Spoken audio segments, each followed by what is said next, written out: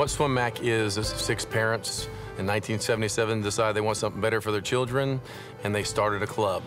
So we train our legs. David Marsh is both the CEO and the director of coaching at SwimMAC.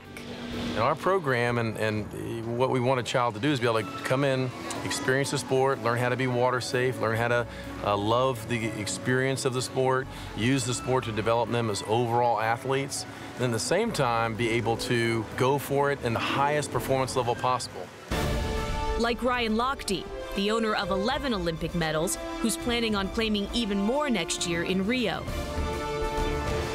it's the head leading the rotation. So you're here breathing, turn the head.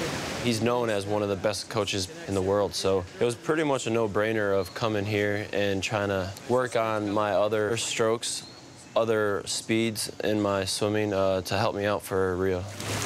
Lochte is a member of Team Elite, Coach Marsh's vision for an exclusive group of athletes who train with the highest goals and expectations in mind. That's one of the biggest reasons why we have so much success, is just this environment that David's created here. These are the best swimmers in the world, and I'm training with them every day. You can't not get better being in an environment like that.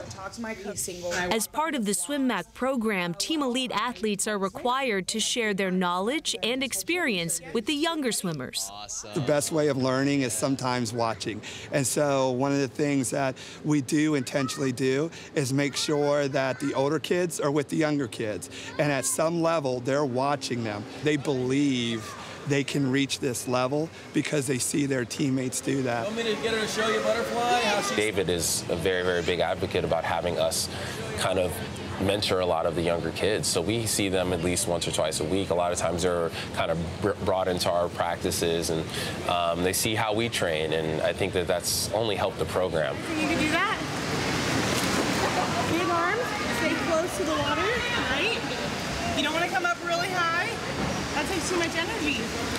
I think that kids, especially younger kids, get caught up in the, if they're not winning everything when they're 13 or 14, or even in high school, if they're not the best, then they don't really have a future in the sport. And I don't agree with that. And I think that if you're willing to work at it, you can kind of accomplish any goal you set your mind to. When you do really well, like, then what, right? Like, I swam really fast in prelims, and then I was like, oh my God, I'm so nervous. Like, what if I can't do it again? Like, what if it's a fluke? So what I tell myself is, well, if you've done it once, obviously you can do it again, right? And so that's what I really like to share with the kids. I remember when I was their age, a little kid looking up to like those Olympians and being like, wow, I want to be like just like them.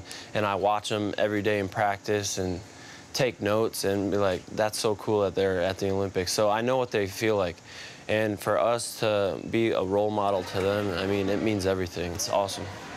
Swimmers need to see that next level. They need to know that they're part of a program that can get to the next level. There's a believability part of it that, hey, I could be the next Ryan Lochte. It also gives a pride that they're my teammates I can cheer for, and they're good role models. 1, 2, 3, go!